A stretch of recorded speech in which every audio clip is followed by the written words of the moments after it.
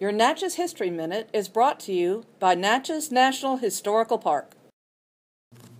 The final section of the Natchez Trace Parkway connecting Liberty Road and Natchez in the U.S. Highway 61 near Washington, Mississippi, was finally completed and opened to the public on this day, May 21, 2005.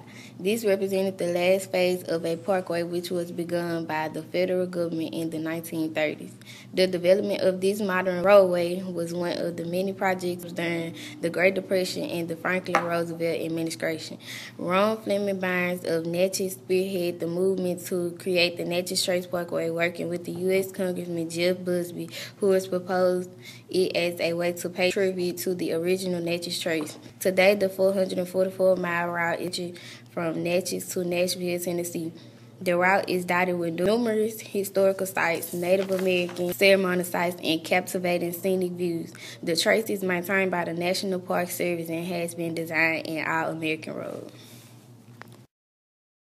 I am Raylin Gibson, a student at Natchez Freshman Academy. This has been your Natchez History Minute.